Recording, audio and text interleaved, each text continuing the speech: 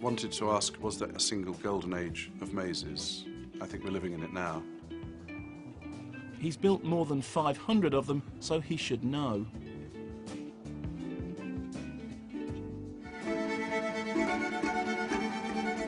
You can actually draw the hedge and rotate it.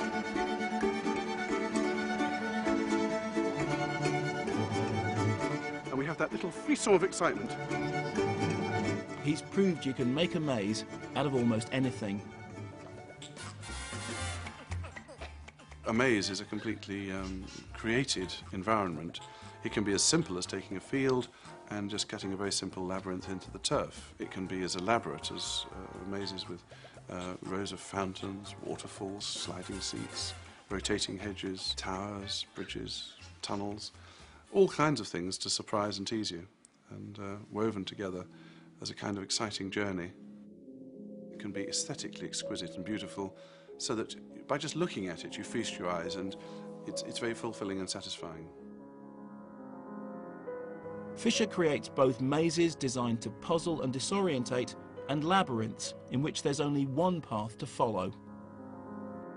In art, the labyrinth is the kind of purest spiritual journey from life to death. There was no choices to be made, it was a thread of time, whereas the maze is a mere puzzle. But the maze itself is a very powerful way of exploring ideas of the path of life, the journey to be made, because if we believe in free will, when you get to a junction, you can make a choice. Now in real life you can take a false move down a dead end, but in the maze, as you gradually go down the dead end, it dawns on you that there's perhaps not going anywhere, and you have your uneasy doubts it might be the wrong way. And what do? As in life.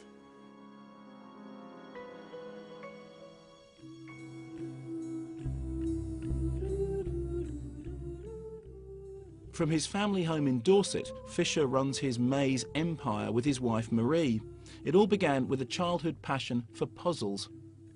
I built a maze in my father's garden, and then when I built this, it was a matter of hedges.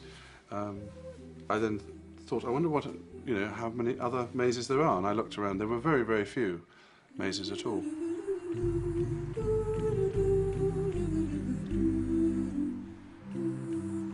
The 7 acres around his home are a blank canvas on which to experiment with new designs. Well, here we enter the hedge maze. We're trying to reach the middle. We don't know quite the way. If you're being pursued by some unwelcome suitor, at this point there's a rotating hedge. You can actually draw the hedge and rotate it and seal yourself off, and therefore keep them at bay. This one in his back garden exists mostly in his imagination.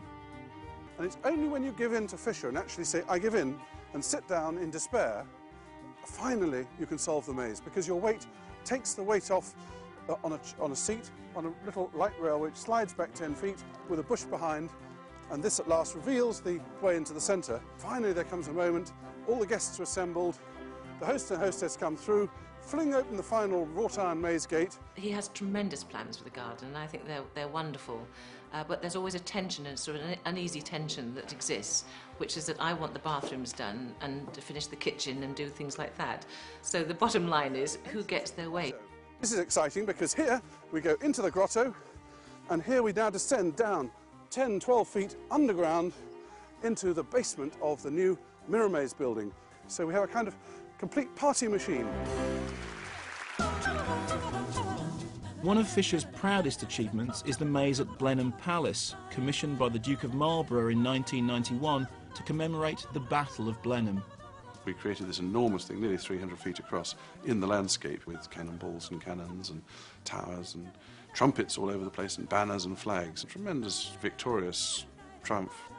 The lovely thing about a symbolic maze is you have lots of absurd little details, like this cannonball, and you lose a little bit of efficiency in terms of a beastly puzzle, but you more than make up for it with the fun of going round from side to side.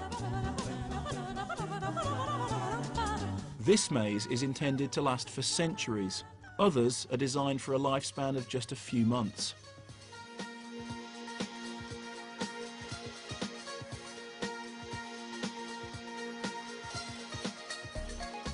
One thing about creating mazes in hedges is that you have a very finite number of rows of hedges on a typical lawn. But when you build them out of cornfields, you can make them as big as you like. and I've broken the Guinness World Record 6 times. A Fisher speciality is the mirror maze, like this one at Longleat. The amazing thing about this mirror maze is that when I'm standing here, I seem to be entirely surrounded by the chapel. And I just move one cell into the dark forest, and looking around, I seem to be almost entirely surrounded by the forest. This is the first time this mirror maze effect was ever created. You might be walking through a mirror maze, using all the deceptions and delights of the mirror maze to open up the imagination and make you use all your senses. But whatever it's made of, a maze must always be more than just a puzzle to solve. Let the maze just have its own effect on you, and you come away, and it's reached you in ways that don't necessarily use particular words and sentences and numbers and digits, all the usual paraphernalia that we use for routine communication. And it's like a game of chess, but I have to play all my moves in advance, and I have to lose, and I have to lose just before they've had enough.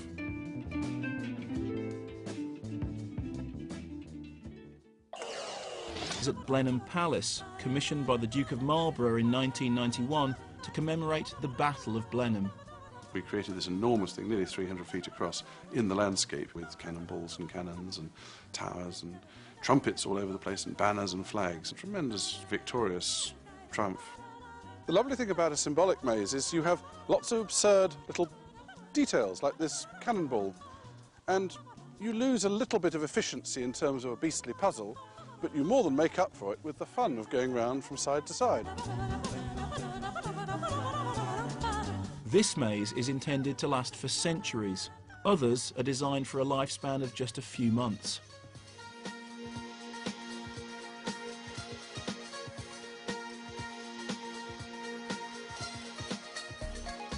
One thing about creating mazes in hedges is that you have a very finite number. In his imagination. And it's only when you give in to Fisher and actually say, I give in, and sit down in despair, finally you can solve the maze, because your weight takes the weight off on a seat, on a little light rail which slides back 10 feet with a bush behind, and this at last reveals the way into the centre. Finally there comes a moment, all the guests are assembled, the host and hostess come through, fling open the final wrought iron maze gate. He has tremendous plans for the garden, and I think they're wonderful. But there's always a tension, and sort of an uneasy tension that exists, which is that I want the bathrooms done and to finish the kitchen and do things like that. So the bottom line is, who gets their way? This is exciting because here we go into the grotto, and here we now descend down 10, 12 feet underground into the basement of the new mirror maze building. So we have a kind of complete party machine. One of Fisher's proudest achievements is the maze.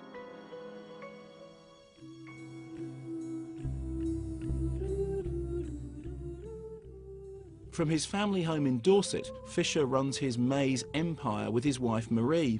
It all began with a childhood passion for puzzles. I built a maze in my father's garden, and then when I built this, it was a matter of hedges. I then thought, I wonder what, how many other mazes there are, and I looked around. There were very, very few mazes at all.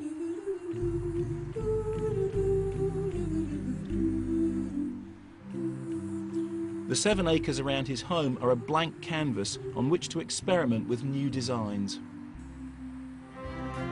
Well, here we enter the hedge maze. We're trying to reach the middle. We don't know quite the way.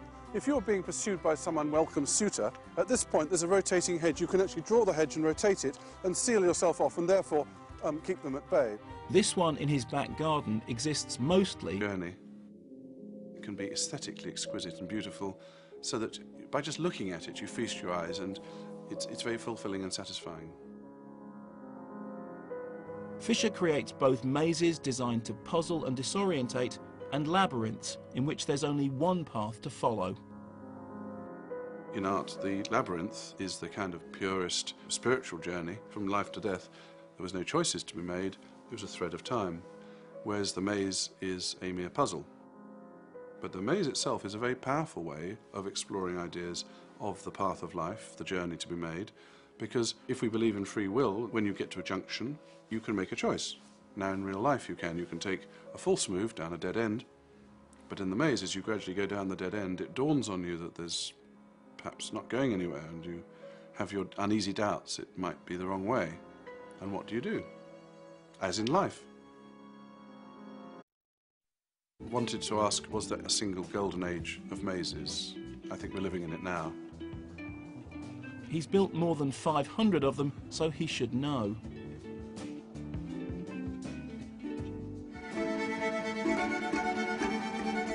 You can actually draw the hedge and rotate it.